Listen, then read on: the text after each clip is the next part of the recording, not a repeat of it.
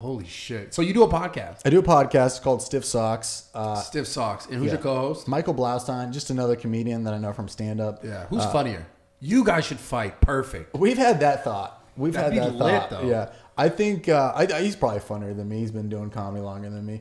I mean, who knows? It's like, I think it's different lanes of comedy. No, I know. This is a fucked up joke to get you guys to want to fight each other. I'll fuck him up right now. Get him here. That was it. Let's get him on here. Or we have you on our podcast, but you're more of like a referee. And you I don't fight know. both of you guys.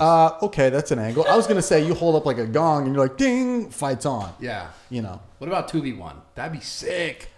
How many people do you think you could fight at once? Depends on the size of the person. How many 7th graders do you think you could take down? Whoa, that's fucked, man. 7th graders, but it's like not illegal to fight a minor. Now I can answer this question. Yeah, there you go. Okay. There you go.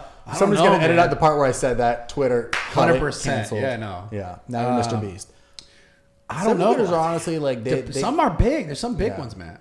The 7th graders that like already got a mustache, and you're like, holy fuck, dude, are you boosting? I could kick the shit out of a few of them for sure. Like 3 or 4, 7 or 8.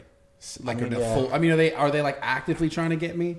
Am I like a full rage? Yeah, they're going out. So they know they're not just like sitting back. They're because you know how like one time energies, you see movies and shit, and they're fighting, but like everyone else is watching. Like they know they're like, this is the worst shit in movies. They know that like they're trying to kill that one guy. Yeah. Obviously, it's a movie. Can't kill the fucking main character. But right. They're all watching their other boys get fucked up just to wait their turn to get fucked up. Right. Versus like we could all just jump on them and stomp them out. Yeah. Like a real fight. Yeah, movie fighting is hilarious because if this scenario was in a movie, you'd pick up one of the 7th grader and you'd swing him around and hit other 7th graders with a 7th grader. Yeah, in the head. Yeah. And then in the movies, you're like, yeah, this makes perfect sense. So now I need to know, are they all active? Or am I like one at a time because they're afraid? The other ones are like, oh, nah, shit. they're all active. Okay. It's like a bunch of fire ants on like probably 10. A drop sandwich. Probably 10. 10? Because I would get tired at that point. 10? Not that like they would start to win. I'd be like, fuck. I need to do more cardio. 10's impressive. Yeah. I think I could probably fight 1. Yeah, 1? And I would need a weapon. Dude, 7th graders, here's the thing. They would hit me emotionally. They'd be like, you have a receding hairline. I'm like, what the fuck did you say to me? You're like, hold on a second. No, I don't, dude. I have great hair for my age. Honestly.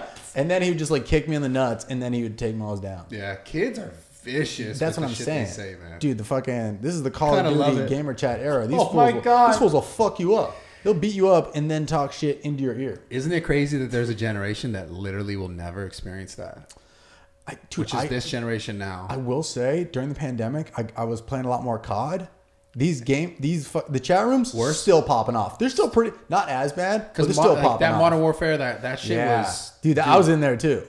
Crazy My mom shit. would always, the next day, be like, who are you talking to last night? And are they okay? And I'm like, no. Fuck you, fucking pussy, I'll kill you. And that's like entry level. I just remember like, and that was just wild because like, you would just hear other people. It's like literally a girl would like sneeze and they'd be like, "Oh, I'm sorry, is a girl playing right now?" I was like, "Holy fuck, dude!" Yeah, they'd all like after trying to like fucking make her feel like a piece of shit, like all try to talk to her. Yeah, afterwards like, hey, they DM, yo, like what's up? Yo, like low-key great KD ratio. Yeah, they send you a PM. Yeah, yeah, but I will say let's play again sometime. Yeah, right. But I was listening the other day because I don't have a mic, and I was like, yeah, you can't be like an adult, like yelling at kids. No, you can't. Yeah. Nah, I think that's illegal. But I was listening, and there's still white kids saying racial slurs, and I was like, "This is Xbox. It's still a thing. That's their bread and butter right there." Fuck, man. Yeah, it is wild. But it made me feel good that, the people were still just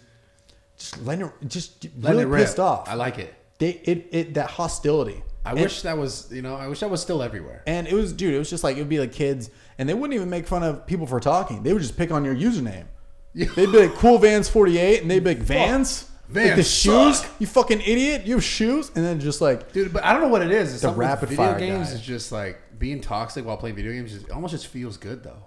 Well, it's that keyboard warrior mentality where you can say whatever the fuck. There's zero repercussions because it's not your name. It's not like Bradley Martin where people can track you down. It's just some random name. This is all